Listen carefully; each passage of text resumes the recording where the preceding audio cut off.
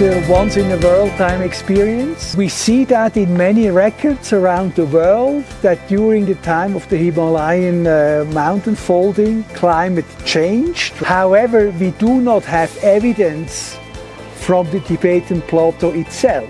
So the relevance about this project is on one time really have a kind of a climate indicator at the place where it happened. Namso, what I call it, is a beautiful place. Very beautiful. Beautiful lake, but very difficult to work there because the altitude, well, I think it's very successful. The people doing it now will do a great job, so it's in good hands.